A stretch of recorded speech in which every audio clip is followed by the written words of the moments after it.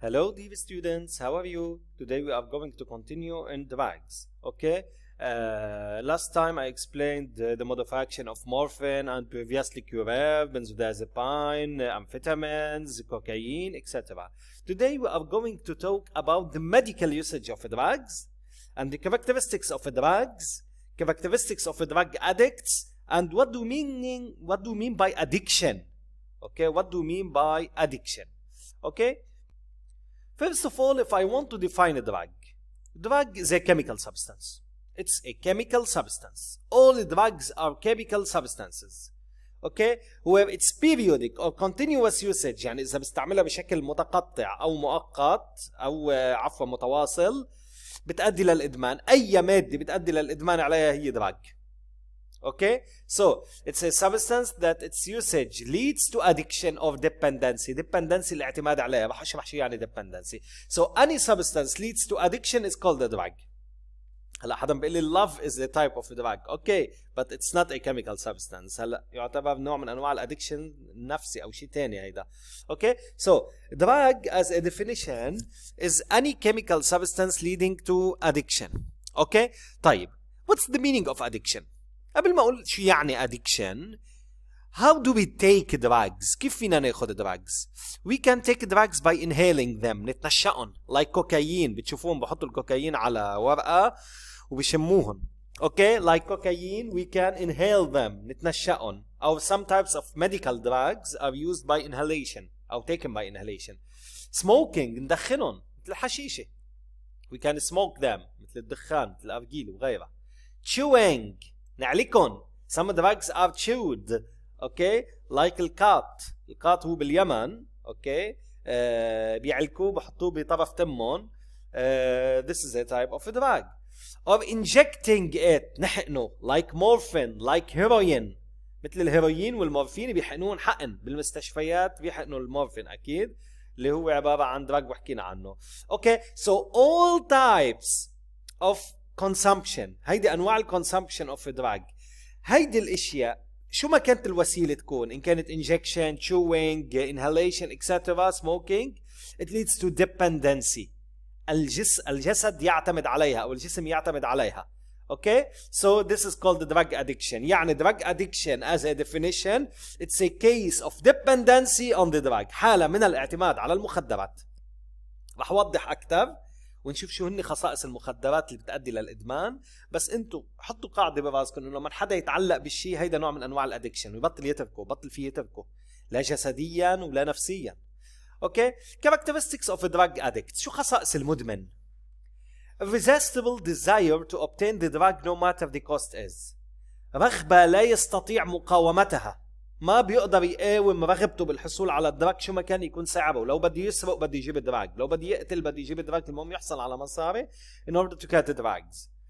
Tendency to increase the dose continuously to obtain the desired effect. وهي رح نسميها بعدين tolerance، التعود. انه المدمن على المخدرات عدا عن انه دائما بحاول يحصل على المخدرات باي طريقه كانت، دائما بحاول يزيد الجرعه ليحس بالشيء اللي كان عم بحسه سابقا. لانه المدمن اجمالا بيكون عم بحس بشيء.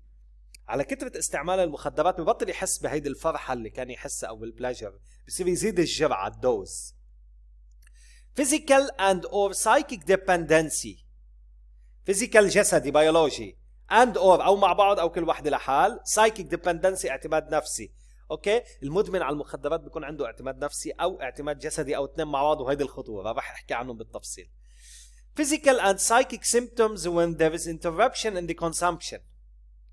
عوارض نفسية وجسدية عند الانقطاع عن استعمال المخدرات. لما يوقف دراج بصير في عنده عوارض نفسية وجسدية. like pain عوارض جسدية، نفسية انطواء، انعزال. Okay, the individual's tendency to cause harm to him or herself and to the society as well. دايما المدمن على المخدرات دايما عنده الميل انه يأذي حاله، بيشطب حاله او بيأذي المجتمع او بيأذي عائلته اجمالا، لانه كل حياته بتصير مركزة على المخدرات. هو بيكون مفكر انه بالمخدرات عم يهرب من ضغوطات المجتمع، بيكون عم بفوت حاله بنفق اكبر. Some examples of drugs. من هن انواع الدراجز؟ opium. It's a plant، نبتة اسمها الخشخاش. اوكي فيكم تشوفوا عنها على الانترنت بكل تفاصيلها. يستخرجوا منها تو باودر او تو ليكويد سوري اللي هن المورفين اند هيروين and they are injected and they are the most dangerous drugs. اوكي هن من اخطر انواع الدراجز، بيأدوا لادمان بشكل سريع، من اول 2-3 دوز خلص ادمن عليهم الواحد.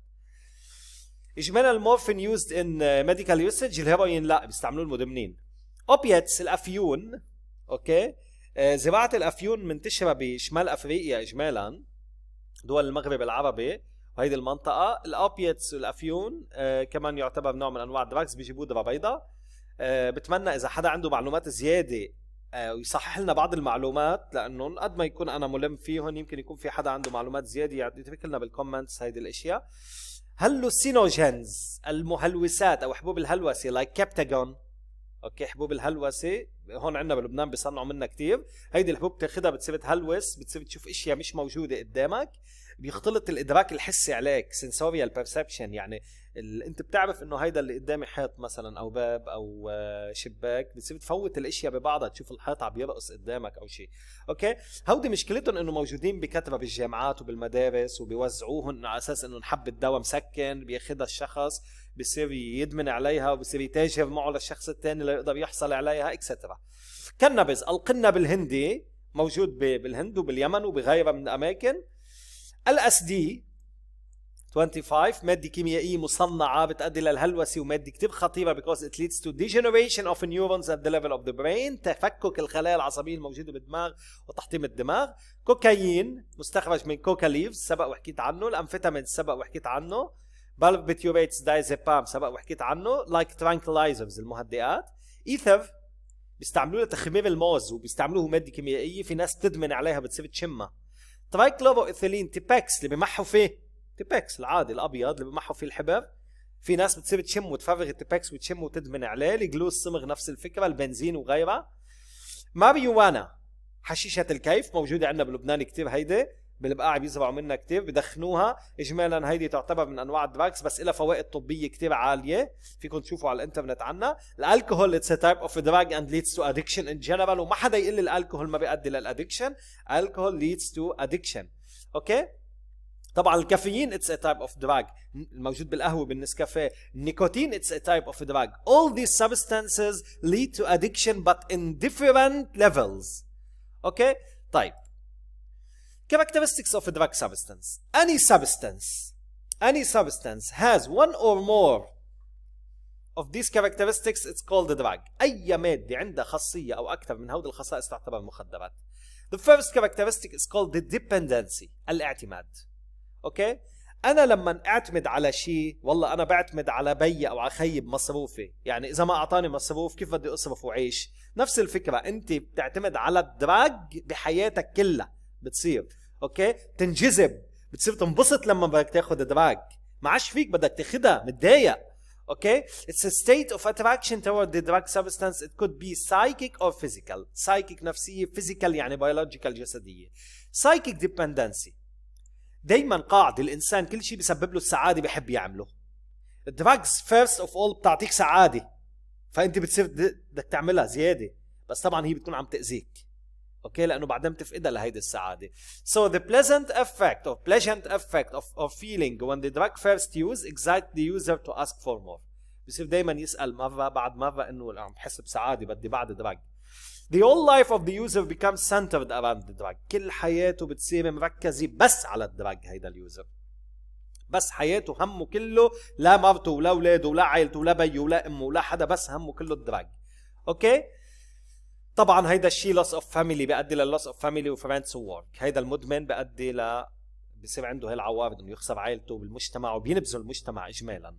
ما حدا فينا اصلا اهله بيقبلوا انه يصاحب مدمن مخدرات، ما عليه انه كلنا اذا حدا بيعرف انه والله في مدمن مخدرات يقول لك تجنبه، لانه ممكن يخليك تتعلمها لهي الشغله حتى لو كانت اخلاقه منيحه، ما خاص مش بايده مش اراديا.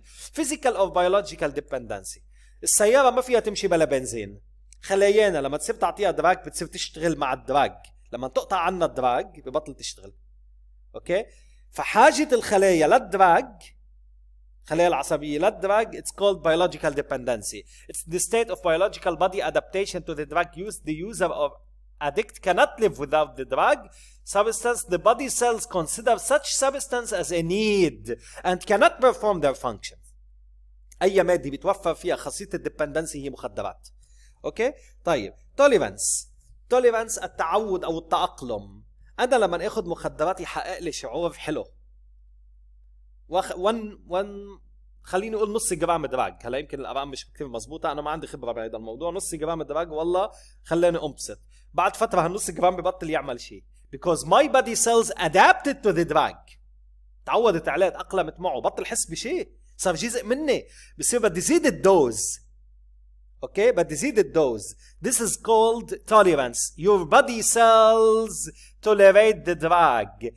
Okay, adapt to the repeated taken usage. The drug lose its effect due to repeated usage. بصير the addict tends to increase the dose. أي مادة بتعمل لك tolerance جسمك بيتعود عليها وبتصير بدك تزيد منها هي مخدرات. القهوة نفس الشيء.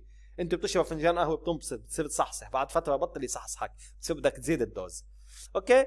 ثالث خاصية withdrawal syndrome، عوارض الانسحاب. أي مادة بكون عم بتعاطاها بوقفها تعمل لي عوارض نفسية وجسدية هي مخدرات.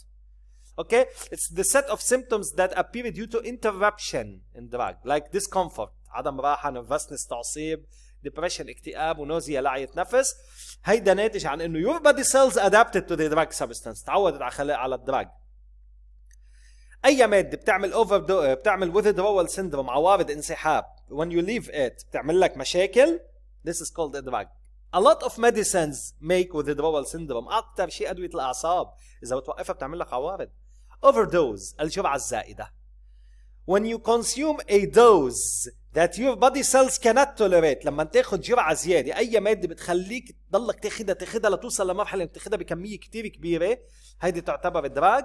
والمشكلة إنه your body cannot tolerate، يمكن ما يتحملها الجسم، بتؤدي للموت fatal، أو لا البروبلم كدنس فيلر، فشل كلاوي، ضيق بالتنفس وغيرها، او الكبد بيخرب، بصير في مشاكل فيه. ليش هيك بيعمل المدمن؟ طب ما خلايا الجسم عم تتعود. انا كنت عم باخذ نص جرام، صرت جرام ونص، جرامين، 3 جرامات، وما عادش عم بحس بشيء. بقوم شو بيعمل المدمن؟ ما عادش قادر، بقوم بيجيب شيء 6 7 جرام وبياخذهم ضربه واحده. This is called overdose, and this overdose most of times it's fatal. بتكون مميتة. هو ما حاسس على حاله شو عم يعمل، هو ما عاد قادر يتحمل. really صدقوني drugs are very very very very dangerous substances لأنهم بيأدوا لهود الأشياء unless they are used by medicine أو in medicines for medical usage or medical administration تحت إشراف طبي.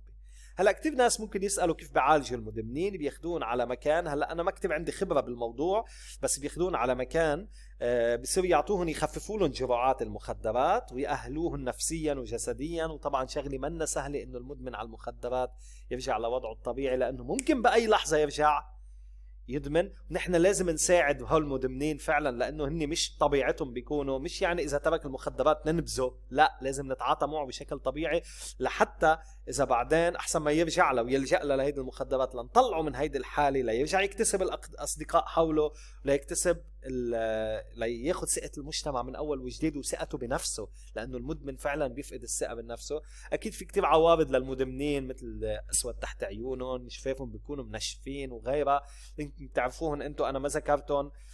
بس طبعا الوقت المتاح لنا بهذا الفيديو بخليني بس اذكر هيدي الاشياء.